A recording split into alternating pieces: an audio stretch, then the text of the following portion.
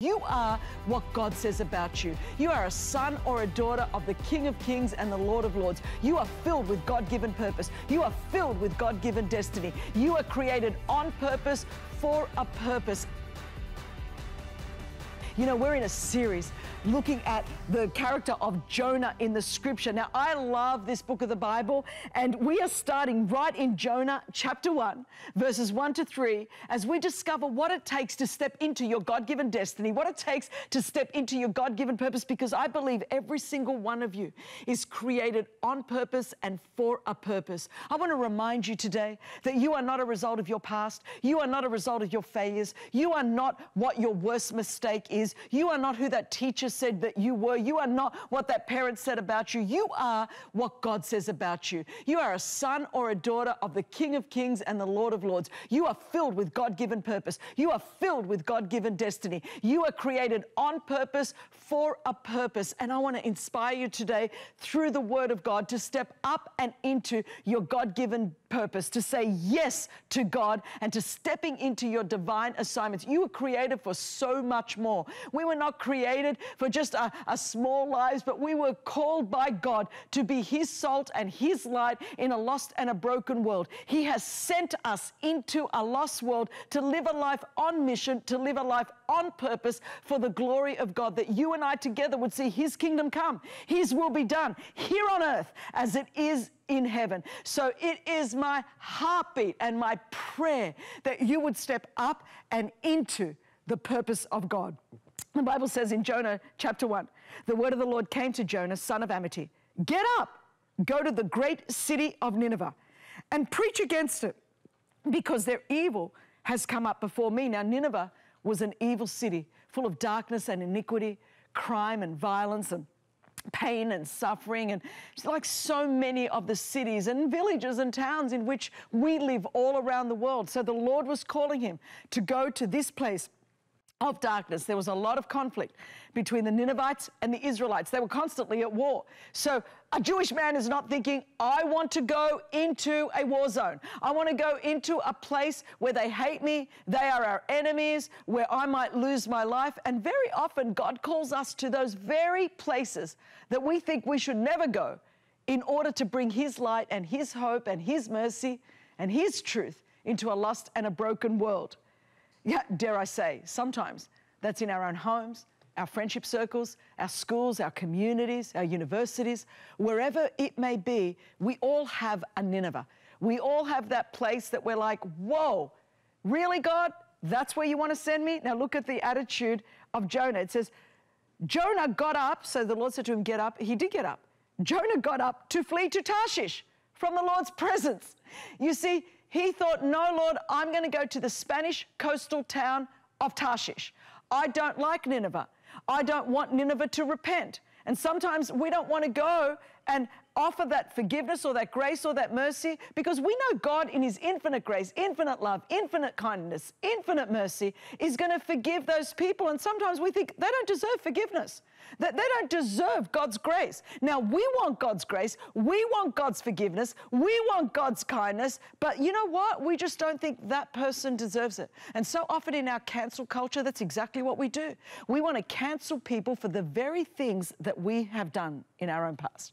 We want to cancel people because they've got different opinions to us, because they vote differently to us, because they don't look like us, because they don't like the things that we like, because they would do things a different way to us. And we think we're going to cancel you, and we don't believe that God should forgive you or God should love you. And yet you and I want the mercy of God in our own lives.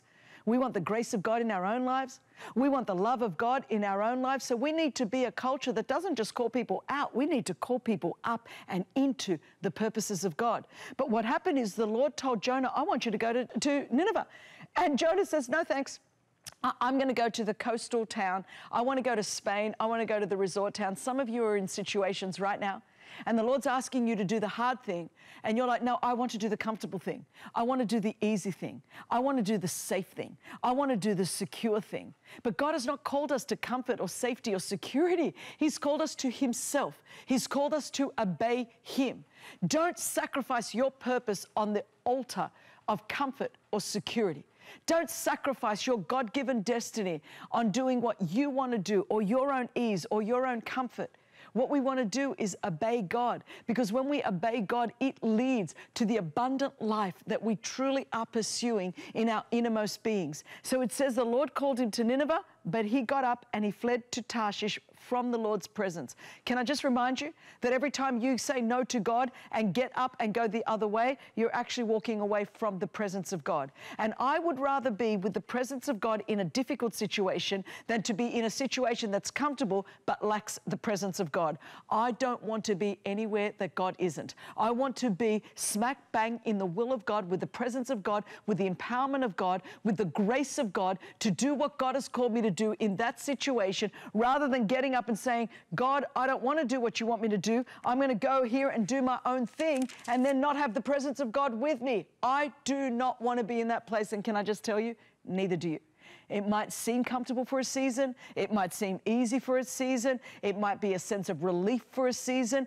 But eventually, that absence, that sense of not being in the presence and the purpose of God is what causes incredible anxiety. It can at times cause just such a sense of purposelessness and hopelessness when you are not in the center of the will of God. So I encourage you, don't flee from the presence of God.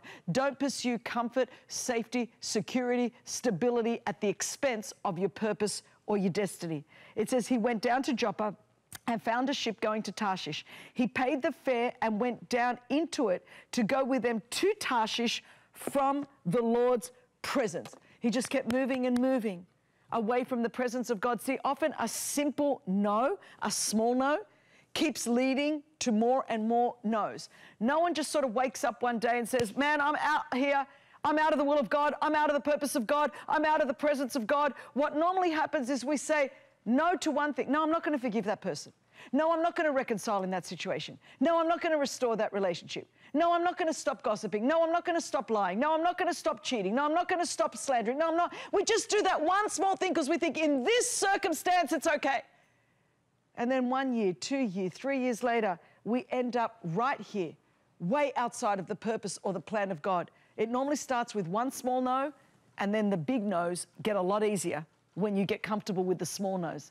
So don't devalue natural obedience, because a yes to God, being obedient to God, even when we don't understand it, even when we don't want to do it, it becomes part of our supernatural purpose, and it becomes part of our supernatural destiny. So I wonder if you would be willing to trust the character of your God, who is for you, who loves you, who adores you, who's not asking you to do something in order to hurt you or harm you or withhold something from you. The Bible says he withholds no good thing from those who love him. But he knows what's best for you. And if your heart's cry to fulfill the purpose of God in your generation and for your generation, then there are some things we need to say no to. There are some patterns, and there are some habits, and there are some relationships, and there are some lifestyles, and there are some things that we must cut off and say no to, so that we can say yes to fulfilling the call of God, even when it seems that I'm going to Nineveh, even when it seems that I'm going to a hard place, that God's asking me to do a hard thing. On the other side of your obedience is revival. On the other side of your obedience is breakthrough. On the other side of your obedience is the very thing that perhaps you have been praying for, but sometimes it's just a lot easier to go to Tarshish. And in the day and the age in which we live, you're going to have a whole lot of people going the other way. And if you keep scrolling through too many people's lives, you're going to just see exactly the pictures and the images of, no, that's exactly what I want. And that's what God wants for me. And if they can have it, I can have it. And if it's that easy for them, it's going to be that easy for me. And a lot of us are sabotaging our purpose on account of someone else's Instagram account, on account of some image we see. God's calling us to Nineveh, and we're looking and we're filling our feeds with pictures of Tarshish, metaphorically speaking. And so we're thinking, no, if it doesn't look like Tarshish, if it doesn't look like a Spanish resort town, it mustn't be God. It has to be comfortable. And we see this in the culture. All the culture is about do what's going to satisfy you. You do you, boo. You fulfill your best life now. You live your best life now. You satisfy yourself. You gratify yourself. You actualize yourself. You discover yourself. You find yourself. Everything in our culture is go to Tarshish and live for self. But you're running out of the presence of God, out of the purpose of God, out of the will of God. And the Lord says, sometimes I call you to do hard things, but my presence will be with you. My power will be with you. My anointing will be with you. My grace will be with you. So do you want comfort without the presence of the Lord, or do you want purpose with the presence of the Lord, with the enablement of the Lord, with the divine empowerment of the Holy Spirit? Purpose with presence far outweighs comfort without presence. And I just sense there's someone on the other side of the screen right now. And as I'm speaking, you know it's God speaking through me directly to you. Because everything in you has wanted to run to Tarshish, but you're going to pay a big fare to go the opposite way. Maybe you don't need to marry that person right now. And you know in your heart that God has been saying this. And you have just been thinking, but Tarshish looks so good. But to be in a place without the presence and the provision of the Lord ultimately is not going to be great. And it's going to bring you more pain than it is going to bring you satisfaction. But here, making the hard choice and saying, you know what, I'm going to deal with that sin. Maybe I need to end that relationship. Maybe I need to stay in this job that I've just wanted to leave, or maybe I need to go and say sorry to that person, or maybe I need to change how I conduct myself on social media, or maybe I need to deal with that secret sin. Maybe I need to confess that habit. Maybe I need to go and get help for this situation. Lord, I can no longer allow this offense or this bitterness or this anger or this lust or this greed to just take reign in my heart. Lord, I need to stop running to Tarshish without your presence, and I need to say yes to going to Nineveh with your presence, with your power, with your provision. Lord, with your grace on my life. I believe that if you say yes to God today, a pattern will be broken. The power of that thing over your life will be broken in Jesus' name. I believe that the Spirit of God will set you free in the name of Jesus. And it's for freedom that Christ has set us free.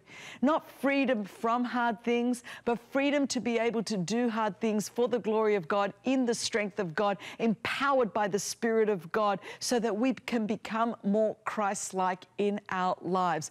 Don't run to Tarshish when God has called you to Nineveh. Stay in the presence of God. Stay in the purpose of God. Continue to be empowered by the power of God. When we run to Tarshish, we run from His presence. You saw that twice in the text. The Lord says of Jonah, he ran from the presence of God. He ran away from the presence of God. Every time we say no, we're going from the presence of God. We're going from the empowerment of God. We're going from the peace of God. We're going from the joy of God. And we have to rely on our own strength, and no wonder it all untangles eventually. But when you go and do what God has called you to do, you can be assured of His presence. You can be assured of His power. You can be assured of His provision. You can be assured of His grace in Jesus' name. Thank you for watching, and I hope you enjoyed this video. Make sure you hit the subscribe button and tap the bell icon so you're notified every time a new video is posted. I hope you'll share your thoughts in the comments, and if you feel led, please share this video with a friend who needs to see it. Thanks so much for watching.